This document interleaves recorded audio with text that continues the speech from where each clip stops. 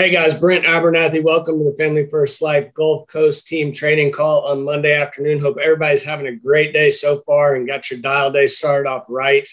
I have got a super special guest with us today, Mr. Matt Smith, head of Family First Life Northwest. And I'm going to pretty much turn it over to Matt and let him rip with some stuff. But before I do that, bro, I just want to tell you thank you. You have been a good business partner of mine for really, I guess we've known each other for a better part of probably 10 years now. And for a lot of people who are maybe new to Family First Life and just coming on board, they don't know necessarily what you did and how important you were for this company early on, especially because you went out and you raised the bar. You set that bar high from the sales perspective and helping a ton of families out with insurance every year, helping 400, 500, 600 families out every single year. And I can 100% say with confidence that Family First Life wouldn't be where we are today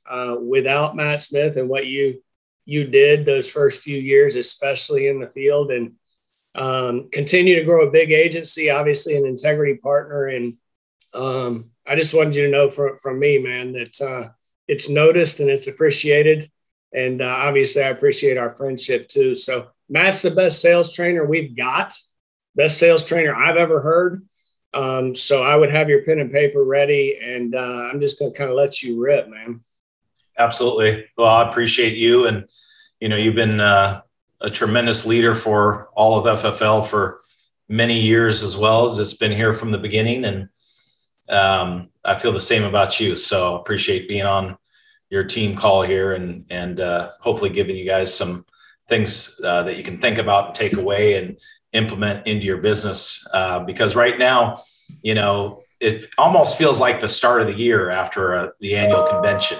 You know what I mean? There's like a new level of focus, a new level of energy. But the one thing that's interesting about as time goes on and we get less emotional about all the decisions that we're making is simply of what type of action points and plans are you taking away from that annual convention that now is implemented into your business and really helping you grow and execute at the highest level. So a couple of things that I can dive into that I talked about briefly on stage at the convention was, the 5 things that you can certainly control in this business is, your attitude, your activity. It's certainly going to be a lot of things like your effort. There's things in regards to the progress that you need to make. But at the end of the day, there's certain areas of the business that you can focus on. And if we're going to simply talk about sales and really creating some income for you, it has to start with you having some massive reasons in business. So I'm always a proponent, and Sean does a very good job of this as well, as setting goals that should scare you, because then you can start to reverse engineer your activity based off the goals you set. Now, the problem with long-term goals, Brent, is, we set an annual goal, but then we lose focus on our daily activity and what really matters on the steps going towards those goals. Because at the end of the day, Brent, with your, professional career in baseball and your great career in business that you've had, it's more about laying bricks every single day. And then all of a sudden you have a house built that's built on a sturdy foundation that you can really thrive in. But most people don't end up laying those consistent bricks every day. And then they get lost in the shuffle, and then their goals start to overwhelm them, and then they give up, So I think daily discipline is going to set you free 100% of the time in this business. Unfortunately, a lot of people get in a self-employed environment. If any of you right now are, making that transition from a W-2 job to a self-employed individual, the good news is this is literally the highest paying profession in the world, meaning sales is. But it's also can be the lowest paying profession in the world. It really depends on your ability to execute, on the highest level, which really your attitude, activity, your strategy, your execution, and your ability to change are the 5 things that we can talk about throughout this call. But it starts with, number one, when you're new, if you need help ask for it. A lot of people, I have a warm market individual that is a good friend of mine, and I had a conversation with him yesterday, and he's like, I have a lot of pride, and I just don't, I want to figure out myself. I don't want to be the person that asks for help. I said, listen, that's what we're here for. That's what you want out of this. And when we have a vested interest in the individuals that join our team, of course we want to help them. Of course we want to see them grow. So if you're someone that's not like the basic fundamentals of this, Brent, someone that's not getting on live dials on the team, someone that's not getting to work spots in offices across the country, someone that is not calling their upline or their manager in the home, especially those first, 25, 30 appointments. Once that happens, you probably will not need to call your manager hardly at all. But those are areas that you can't skip early. And if you make those everything's small adjustments in this business. When you make those small adjustments, it reaps large results. Because if you capture 2 more sales by calling your manager, that could be $4,200 maybe in your bank account or whatever. And it could be an area where you can literally start to invest more in your business. So you just don't know by you changing your behavior, how much that will help your business out eventually here. The other thing too is when you start out early, a lot of times we start with a very small mindset, Brent. We're just trying to figure out how to pay our bills, and we understand that. But at the other side of the coin is the more aggressive that you get in regards to expanding your business, the better off you're going to, thank your future self. So one of my biggest regrets, and I've said this several times, is not, sales came fairly easy to me. I still had to work hard to go capture those sales, but I focused on the, instant gratification portion of this business instead of actually owning and operating and building a business. Because the difference is now we actually have windows that we can see through. And here's what I mean by that is now we have this integrity effect here for anyone and everyone that wants to build an opportunity to own and operate and be acquired with their own agency. Generally speaking, the things that they look for is you running $1 million a month of issue paid volume, probably a team of writers, 150 people or so. But if you know those things up front, you can start to operate in a different way to really help you out tremendously. So the key component is before we were sitting in a room with no windows, Brent, and we didn't know it. So when we first started, we didn't know that we would ever have the opportunity to be partners. We never knew that, this was going to be available to us. But now for everybody here right now, you have windows to see your future. And my point to this is how would you operate differently, Brent, for each and every one of the agents on this call? How would you operate your business differently if you knew you had a winning lottery ticket in front of you and you don't know the date that you were going to scratch it necessarily, but it had the winning number? So now that you know there's a formula that can produce a winning lottery ticket, now your job is to try to get to that level that much quicker. And one of the biggest scenarios is, are you in a hurry? Do you have that type of urgency? Because the window of opportunity, I don't know how long will be. Integrity has mentioned that they want to continue to partner and build and grow the business on massive levels that we can't imagine. But also, if I'm sitting back and I'm trying to build my agency, I'm going to have a certain urgency because as much as I want to believe that, I also want to believe that there's only so much opportunity for that to happen. But that's like the 10,000 foot view of this business, Brent.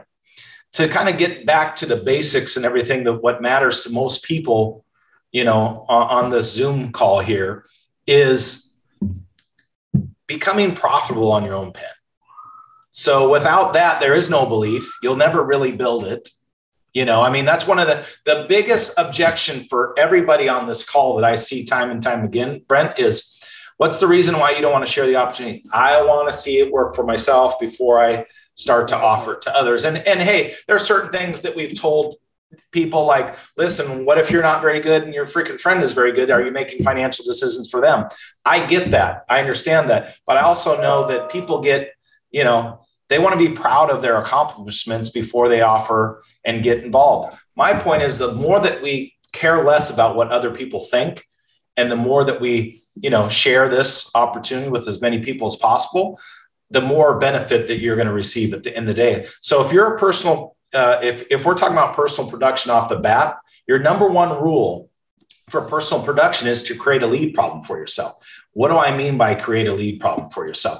Get so many leads that it eliminates the choice for you to have to work. Right now, the biggest problem, Brent, is you have choices and your calendar is not full. If you look at the amount of time that we all waste throughout the day, it would make you sick. So if you literally, and this goes for Brent, myself, and anybody on this call, if we literally went through and said, okay, I'm going to write down every single thing I did today, how many times I got on my phone, got on social media, not necessarily for work purposes, how many conversations I had, how long are these conversations? Are they too long? That's one of the things as you start to scale and get better at this business is you should know the rule of 5 minutes. And what I mean by the rule of 5 minutes is, generally speaking, if you're talking to a partner, agent, etc., for more than 5 minutes on the phone, it does them no good. It does you disservice, does them a disservice. There's nothing more to talk about. You'd be surprised how much information that you can get out on the phone with somebody in 5 minutes. If you're really trying to understand how to scale this business, I don't have time. I feel like I don't have time because I'm running business, I'm doing this. Talk to people for 5 minutes. If you talk to people for 5 minutes, you start to understand that your time is valuable. They'll start to operate the same way. The whole business will explode. And then you go from there. So like I said, if you take the ability to choose to not work, one of the great things that I did like about, when I was in the field full time was because I created a lead problem for myself where I spent money, which required me to work. I would set my calendar up and I'd make my dials. And it's not like I wasn't going to show up to the appointments, right? I gave myself no choice. Too many of us give ourselves choices because they're like, well, I'm not going to buy a second set of leads this week, or I'm not going to buy any leads this week because I kind of have enough. I'm going to process all my old leads. Let me tell you, that doesn't work. You have to re-up every single week in regards to getting in front of people because you don't have a money problem. You have a people problem. The more people that you see, the money follows. The difference is we don't create that environment where we can really go to the next level and eliminate the choices, because I know one thing, why I say choices are so big, Brent, because if you create overhead, not silly and stupid and dumb overhead that doesn't help you, but if you create overhead, get an office, get good staff, buy leads. If you have that type of pressure, then all of a sudden you go to work. And all of a sudden when other people are relying on you, then it's a different ballgame. And what's crazy about it is we always talk about our why. Like, hey, and most people's whys, it's going to be different for everybody. I get that. But a lot of our whys are like for their family, for their kids, etc. What's interesting about when the rubber meets the road is people actually, this is what I've seen. People actually don't really change much of anything for their family, for their why. It's more about whether they have the actual desire in this business to get to a new level or get what they want out of it, right? Like they might say they're doing it for this, but the real reason is they want to buy a new car or a new house. I don't know. Maybe that's what gives them desire. Maybe success on a different level gives them desire. But if you don't have desire, it doesn't matter about your why. So you got to ask yourself these questions and think, where is my desire to change? Where can I get better? Because a lot of this business is just that. I mean, we talked, attitude, activity. We're kind of touching on those things right now.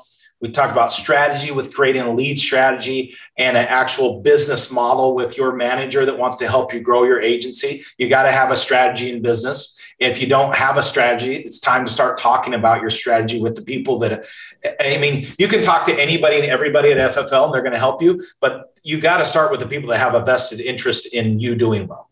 The people that actually, if they help you, you grow, there's a financial gain there. I think it's great to go all the way around, but I'm going to start with who has the financial interest in me because I feel like they're going to give me the most honest advice. A lot of times when we go outside of certain things, we'll get some advice. We won't get all the advice. So start with your team is what I'd always recommend. So have a strategy. And then we start to talk about executing on the highest levels. So executing on the highest levels is literally like just understanding how to close different clients, understanding secondary sales, understanding how to start to reallocate funds and move money on, fixed index annuities. I mean, 85% of the Hall of Fame producers write advanced markets, but only 7% of the company, Brent, writes advanced markets. So what does the Hall of Fame producer know that you don't? It probably has something to do with advanced markets. So that's the reason why it's important for you to study on non-income producing hours. It's important for you to get on, Sean Ruggiero's advanced market sales stuff and delve deep into that and learning how to speak to clients. Tom Hagner always talks about this is a words business. I believe it's a words business, not only on the retirement side, it's a word business on the life side too. And Brent, you've always done a great job of bringing an emotion into your sales. I know you have, because you lead the whole company in death certificate. I'm just saying.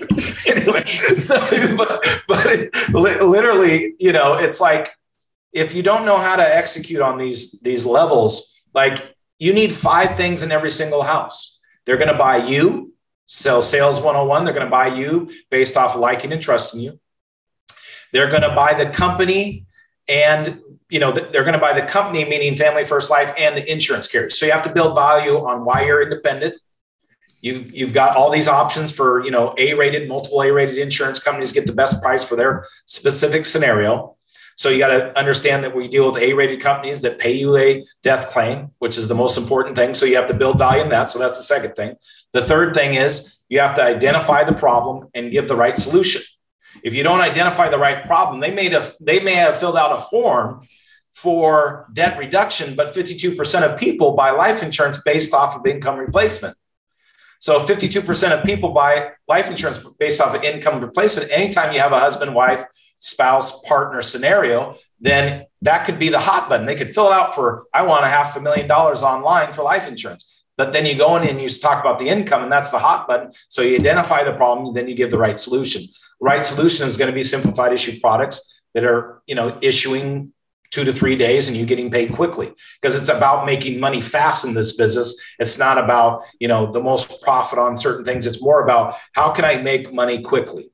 And that's part of the reason why we do simplified issue, but it's also the best product because these people are looking for non-medical options. And then we get into the fourth thing is logical. It has to make logical sense. And that's why we use financial inventory.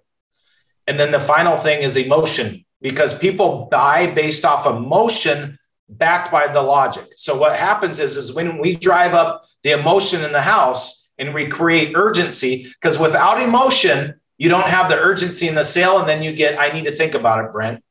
I'll get back to you. Hey, when we buy, Brent, you're my guy, Brent, when we buy. You know what I mean? So if you don't create the urgency, then they don't have to check the logic to buy. So then what happens is you have to have all 5 of those things. So literally you got to go backwards from emotion to logical sense, to identifying the problem with the right solution, to the company, the carrier, to you. And guess what? You miss one of those things, you're not getting the sale. So I could go in a house, Brent, every single time and say, it was me that time. I just didn't even connect with them. That was not it. You know what I mean? And then, or it could be a scenario where maybe I didn't build enough value in the insurance company, or maybe I just didn't identify the problem and I gave the wrong solution, or I explained the solution. Maybe it was a client that had a $300,000 mortgage that I could only do Eagle Premier for $30,000. And I didn't explain that solution well enough and build it in and compare things like, what do you mean? It's $200 for $30,000. That's ridiculous. If you look at your credit card bills that are $10,000, you spend way more than $200 a month. So how is this not a great value for you? Because it's tax-free. It eliminates the burden right off the bat. And if I put 30 grand in your bank account right now, you'd be jumping for joy. Why don't we give your spouse the same feeling when you die? So we don't ask good questions in that manner and build the right scenario most of the time. And that's why we don't capture those sales. And then obviously, I think the number one problem with most people's sales is we don't drive emotion, and people don't know when and where to drive the emotion. I actually did a recent video on our Northwest YouTube page that just talks about the areas to drive the emotion, like through income replacement, through current life insurance, through health issues. If you guys want to dig deeper on that, you can check it out. But those are areas where if you don't know what you don't know, it's just a dangerous place to live. And I think it's an area where this is a thinking person's game. If you are able to change quickly, which is that last number 5, if we're able to change some things, then you're able to implement them. If things are not working for you, it means you need to change. If things are working great for you, you don't necessarily need to change those things. I promise we need to change certain aspects of what we do, but we don't need to change everything.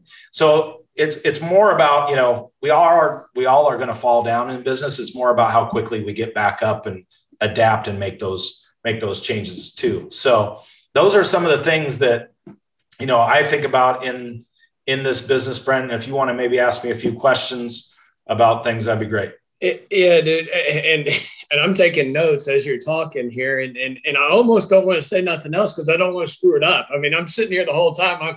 I'm so excited. I'm like, this is why you're unequivocally the best trainer in this industry, in my opinion. I mean, and I hope everybody else was taking notes. I hope they go back and rewatch this.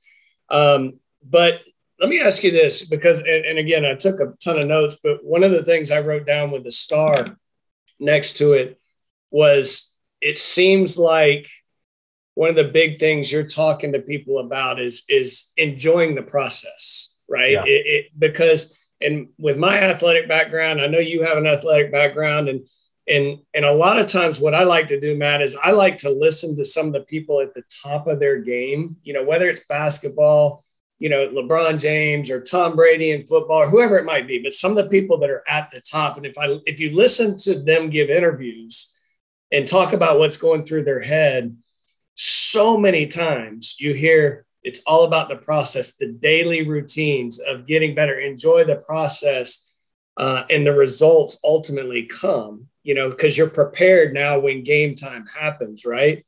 Talk a little bit about that, just enjoying that process. And have you always done that, or is that something that's, grows every day, or you get better at every day? Because I know that's something that a lot of agents struggle with. And I did when I was brand new. It was like, I was wanting to get rich day one.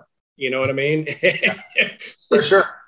So the crazy thing about this is, at least for me, I think I found out the secret to life. And here it is, Brent. So progress equals happiness. And so many people want to get to that goal destination, whatever their goal is.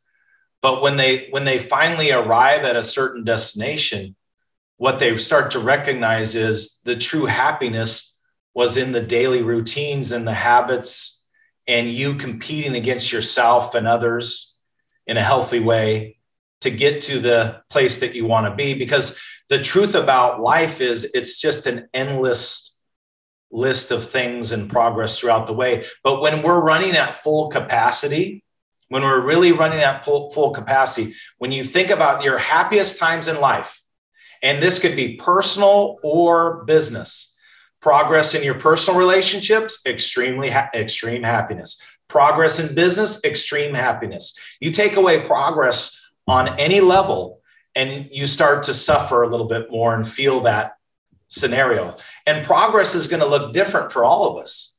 Progress doesn't mean that you get a win all the time.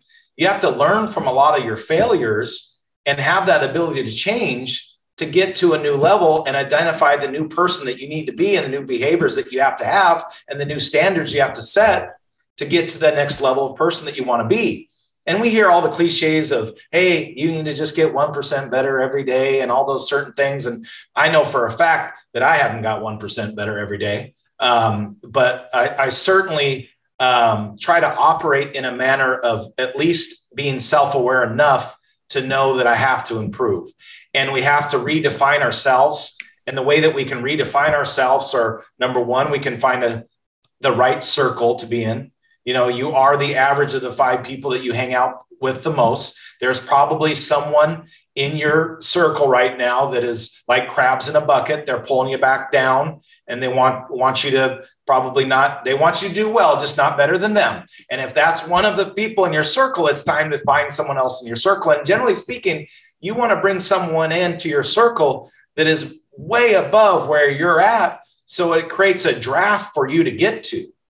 So too many people get comfortable with the same people in their life that aren't where they really want to be, and they wonder why they stay where they're at. So one of the things that you can do to help yourself is identify circles for you to get into, try to figure out ways to continually stay uncomfortable, and ways to stay uncomfortable. So many different, self-improvement type scenarios, whether it could be your nutrition, it could be your, exercise, it could be simply relationships that you start to build with. But when you think about those areas, those are all progress areas too, which creates a lot of happiness. Progress is happiness. It's the secret to life, I'm telling you. I love that. I love it, man. Now we've got the rest of everything in our life figured out, right? Yeah, exactly. Hey, I don't know anybody. It's 100% true. I don't know anybody that's mad that's making progress in their life. Like, I am super unhappy. All my relationships are making wonderful progress. All my business is flourishing. Everything's going great. But I'm mad. Yeah. That's generally not the way it works, but it's never going to be smooth sailing. You're going to get hit in the face. You're going to get, punched in the mouth. And it's more about just understanding that that's part of life and part of what you need to get through, because sales is a difficult thing. You have the roller coaster ride of being extremely high and then extremely low. I mean, there's been 187,000 times I think I've wanted to quit this business for different reasons, right? Like, you literally one day I'm like, I am going to retire. I've made all these sales. I am the best ever. And then the next day it's like you get charged back to no-shows. You're like, I am quitting. That's it. I am done. I am quitting. It's, but the truth of the matter is it's living in the middle, right? If you live in the middle, you don't have those high emotions. But let's be honest, we're emotional creatures, human beings. That's how we work. And it's just your job to identify those things and understand simple things like, hey, the human brain is 3 times more negative than positive. So the more that we understand how we work as humans, the more that we can operate in a different manner when we have negative things happen. Because I could give you 100 compliments, Brent, and then I give you, one comment that's negative, and you're going to be like, I don't care about the 100 compliments. You just told me that I'm not very good at this or something. Right. So it's crazy. And we hold on to things like that. So it's, well, dude, before I let you run, cause I know you're taking time away from your day and things you need to get done. And I'm super appreciative, but as we kind of wrap up, and I do my best not to give the uphill in the snow barefooted version of what we've been through, right? And where FFL has come in 8 years, basically. And but we have such a vehicle now that has gained so much steam and so much momentum from where it was at one time. And just talk real quick, maybe about the things you're most excited about where we are as a company, about the opportunity, that type of stuff, what you're excited about. Yeah, for sure. Well, I mean, number one is, when we first started, Brent, the biggest difficulty for all of us was getting new leads in agents' hands. That's part of the reason why we didn't recruit like we needed to, because we just couldn't create the opportunities for individuals. Well, now with our lead platform that we continually improve, we can get fresh leads in agents' hands, which really allows a massive growth scenario. So it's from the basic core of fundamentals of how we can help and save other people, whether we're saving them from a low compensation environment with other captive agents or companies out there that want to, struggle with contracts and all these different things that are in this space, or whether we're just being the absolute best sales trainers that we can be on a free platform that doesn't charge agents to really allow them to get to the new level. I know for a fact, I get it quite a bit. In fact, a lot of people in this industry that aren't with Family First Life utilize our training. It's because we have the best training. And a lot of times you hear people try to duplicate or replicate our training because we're the best in the business. And the numbers speak for themselves, right? So it's just important to really understand what you got your hands on. You own this business. You have the opportunity to create a high income for yourself as long as you put a massive amount of work and dedication behind it for you and your family. Those are the areas, that's just the simple things that you need to take advantage of in this business, because it's, I've done a lot of different self-employed businesses. By far for me, this has been the best one, hands down. So it's great to be able to get paid what you're worth. You get the skill set and the work ethic behind, what the platform that we have here, and the money follows. And that's a beautiful thing. I love it, dude. As I said, I'm sure there's gonna be plenty of agents watching this thing back, because there was so much, you covered so much. And that's, in a nutshell, why I wanted to have you on today, because you never disappoint. And you always bring so much knowledge, so much passion, about the industry, and sales in general, and just the people business. We're in a people business, and you understand how to explain it well and communicate it well. And dude, I appreciate you. I appreciate you taking time out of your day. Your busy I will day. say this, Brent. I will say this. There's only one thing that I'm upset about right now. I have a feeling I know what it is, but so I'm going to ask. I'm just mad that I'm not wearing your gold medal right now during this. Hey, I knew it too. When we started this, I mean, it would look so good. The shiny black, when we started this call, I was thinking to myself, I was like, Matt's going to make some sort of comment about why is that gold medal not inside that jersey back over my shoulder, and I told you should have been wearing it to every appointment all the time. And I think I told you that I did wear it on 1 day's worth of appointments, and that day I absolutely crushed it. I know exactly. I remember I dared you to. It was good stuff. Yeah, sent you a picture, but hey, dude, I really do. I appreciate you. I love being in business with you, and anything I can ever do to help the Northwest team, I'm here for you. And bro, I look forward to continuing to grow this thing with you. Amen. Thank you, Brent. Appreciate it. Appreciate you. Bye.